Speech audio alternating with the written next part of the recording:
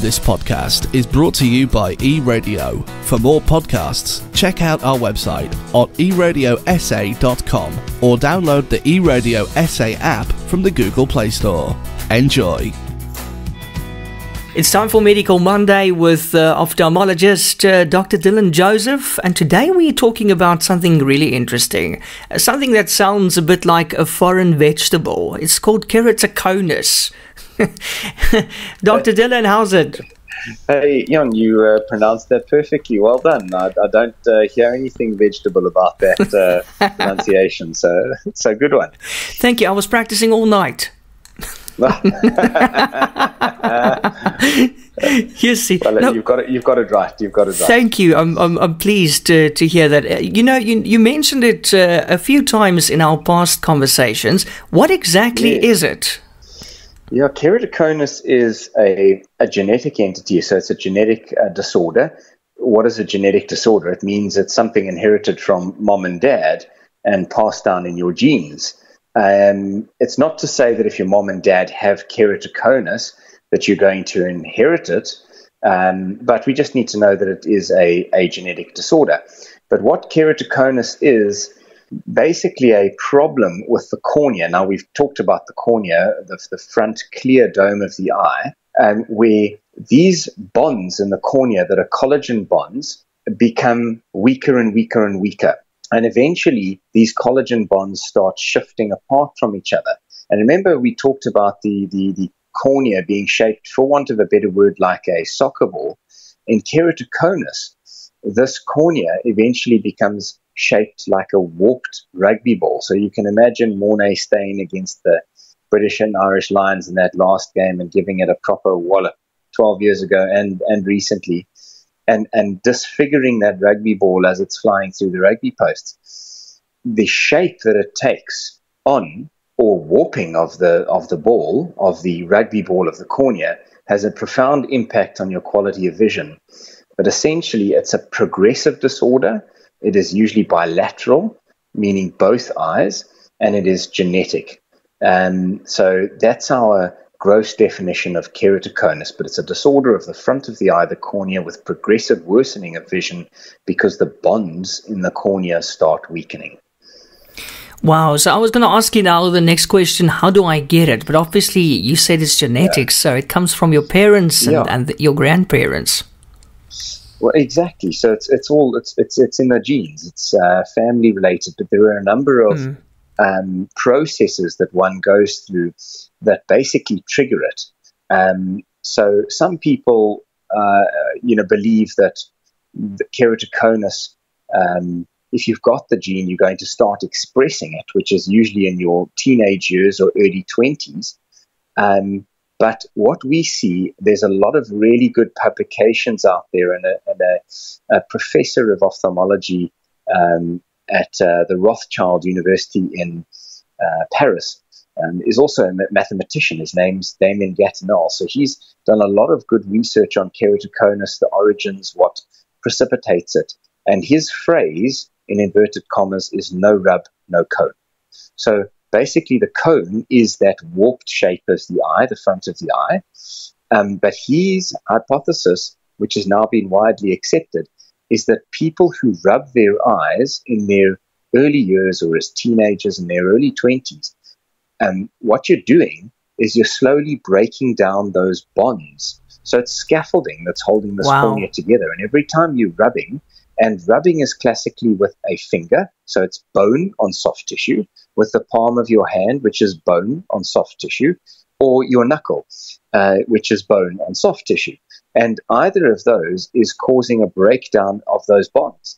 They've actually done dynamic MRI scans, so dynamic meaning live, so magnetic resonance imaging scans of a person rubbing their eye, and you'll be actually quite frightened to see how disfigured or disformed the eye becomes when you apply that sort of pressure to it. Wow.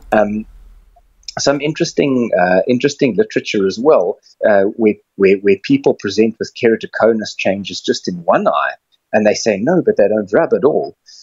You ask about their sleeping habits, and people who sleep on their stomachs, and particularly on just the right side or just the left side, You won't believe it, but data is showing that the compression from the pillow and that rubbing of the pillow against your eye whilst you're asleep can basically manifest these keratoconus changes or the breaking down in the bonds. So all you need then is the gene, and if you're doing something to stimulate the breakdown of those bonds, being rubbing of the eye or you're basically sleeping on the one eye, you can actually break down these bonds slowly.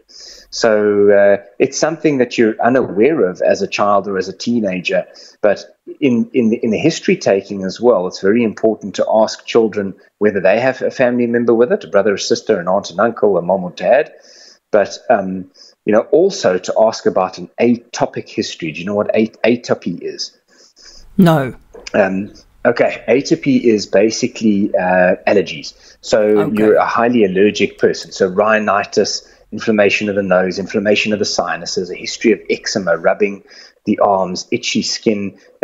Kids with eczema typically get patterns in their elbow flexure and behind the knees. Hay fever, kids that rub their eyes and their nose vigorously as children. One's got to be very, very careful about that and treat it as soon as you pick it up. That's so interesting. So would you say, Dr. Joseph, that those are the main factors that actually worsen it, the way you sleep and then rubbing your eyes? Absolutely. And I've seen it time and time again.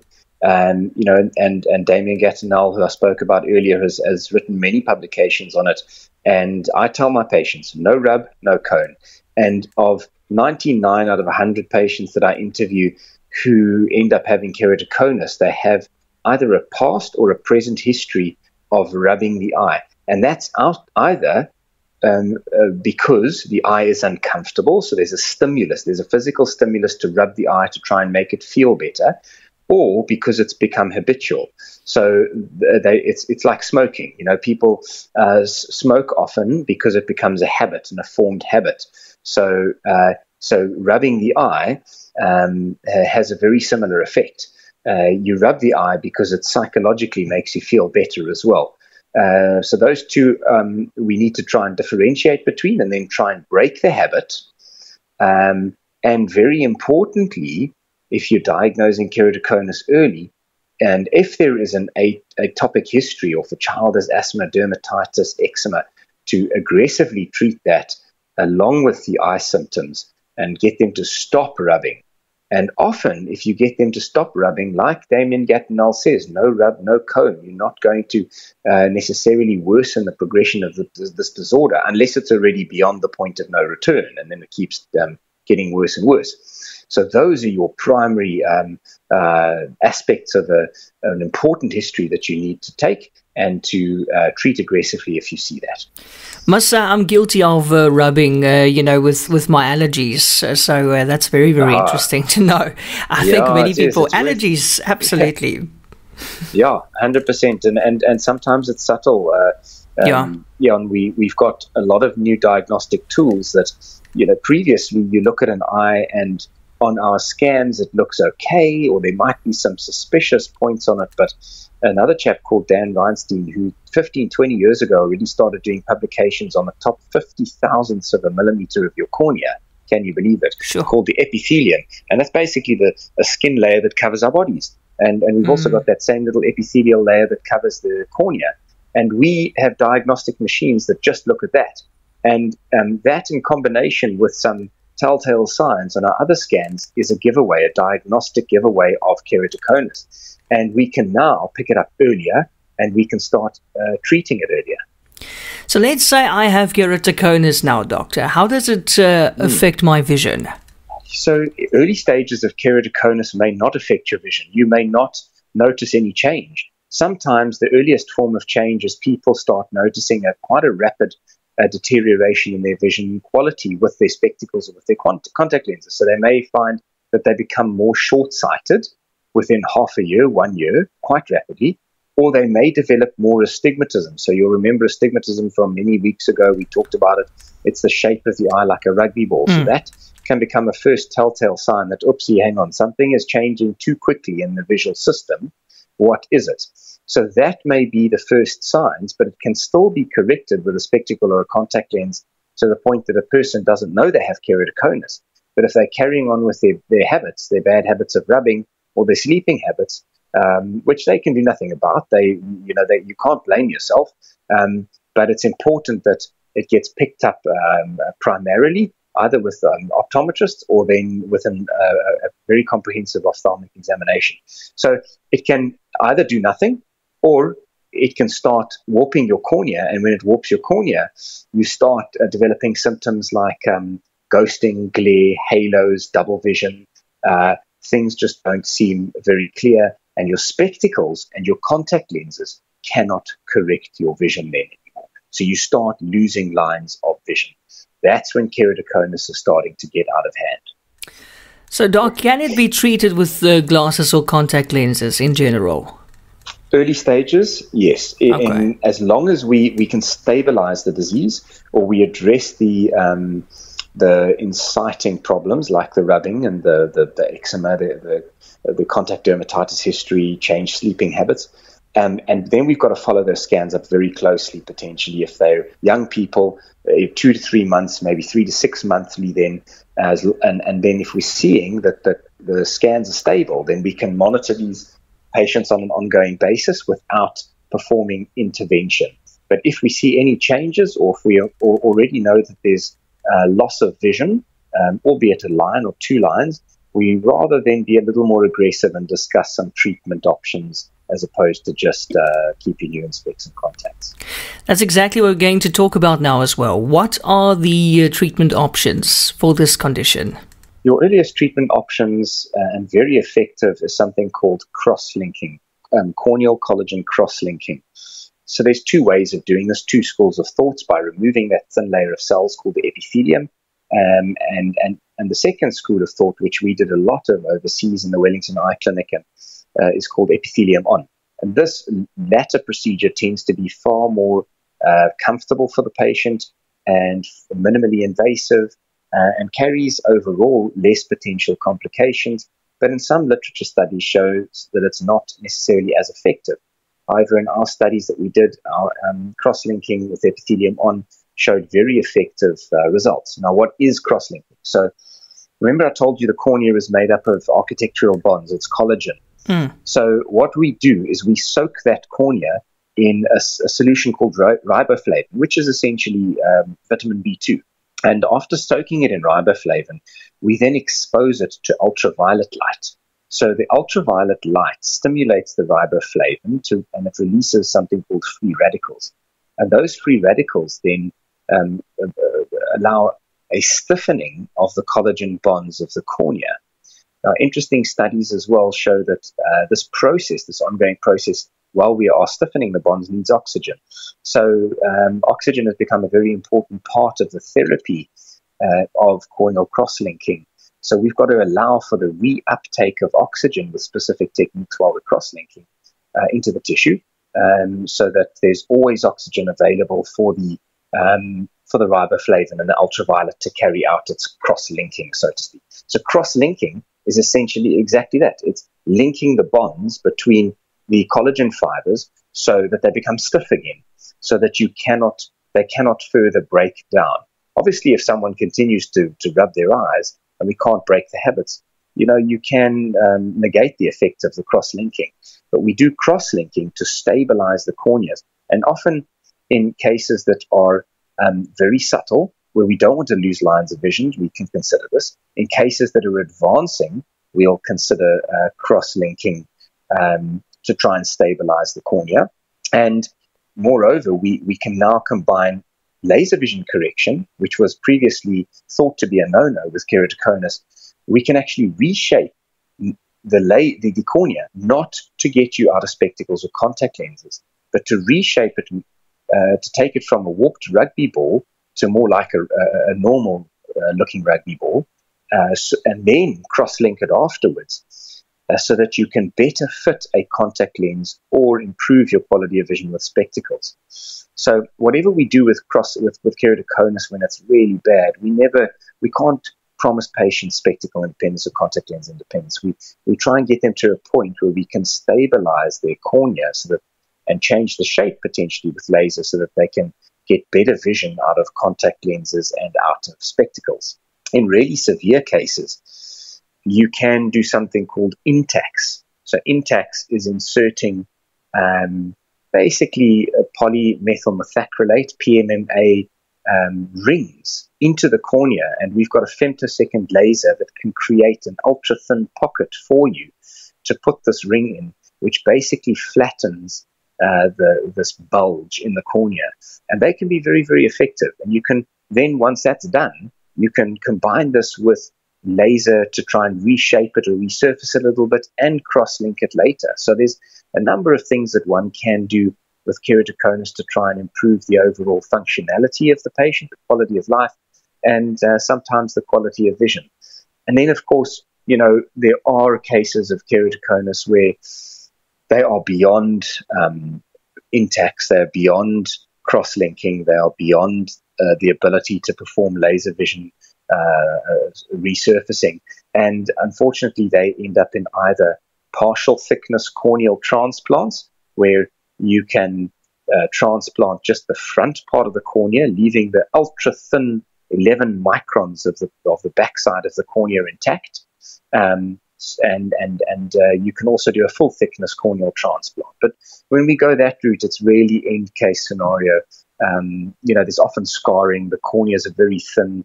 The person's quality of vision is basically hand movements, which means all you can see is a hand in front of your face.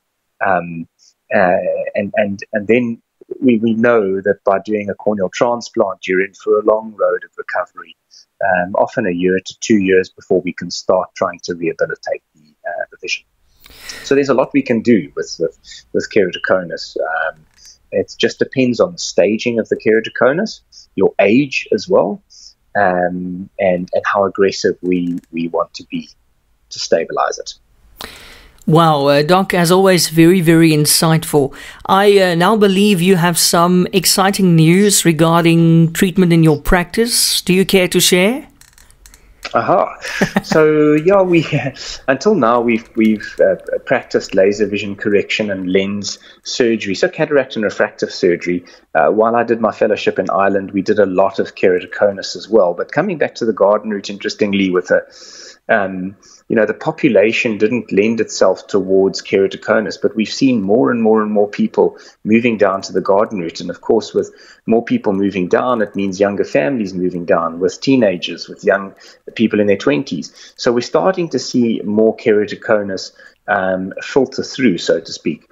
And so what we're starting to do is introduce keratoconus management in our practice. So offering sort of new state-of-the-art cross-linking methods that we can combine with laser vision correction. We already have that facility available, or laser vision correction and cross-linking together. We've got a scleral lens expert. This is another management option that I didn't mention earlier, Ian, that comes down from Johannesburg. She's just dedicated to fitting scleral lenses, and scleral lenses are for patients that have got such warped corneas and disfigured corneas that they basically pre-transplant status. So sure. It's a last resort before transplant, but miraculously you can get really good quality of vision in a lot of cases with a scleral lens. So we offer that in the clinic now, and we are offering the service of cross-linking, possibly combined with laser vision correction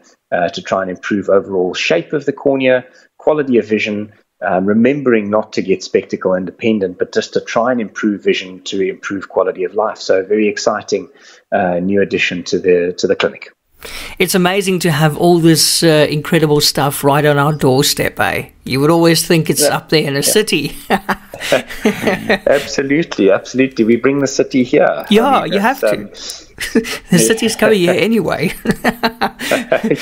Well, it is the semigration capital of the country at the moment, isn't it? It is, absolutely. The garden route. Yeah, no, it totally is. It totally is. The estate agents will vouch for that as well. Dr. Joseph, thank you so much as always for sharing your knowledge with us. And how do we get in touch with you? Yeah, and we're in Knysna, locally based here. Our telephone number is 044-150-0085, and Mariska can take your calls. We have a website too. It's www.drdylanjoseph.com, with our contact details on the website there as well.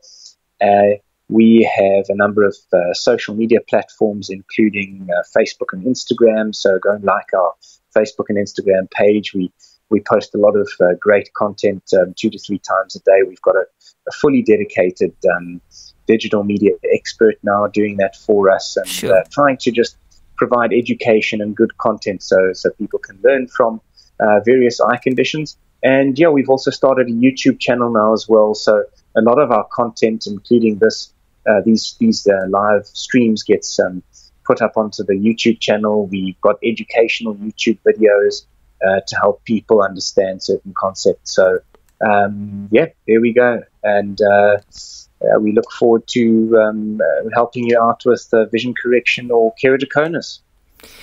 Excellent. Doc, thank you so much. By the way, you have a great person in charge there of your social media. Her name is it Melanie? Thank you. Yes, it's Melanie. That's right. She's a French girl, but she's got some serious French flair for the camera and for putting some amazing media together. Big shout out to Melanie. She's doing a fine job, a fine job. Doc, thank you, sir. Doc, thank you so much. And until next week, Monday, for more Medical Monday. Great pleasure. Excellent. Looking forward to it, Jan. Have a good one. This podcast was brought to you by eRadio. For more podcasts, check out our website on eRadioSA.com or through the eRadio SA app from the Google Play Store.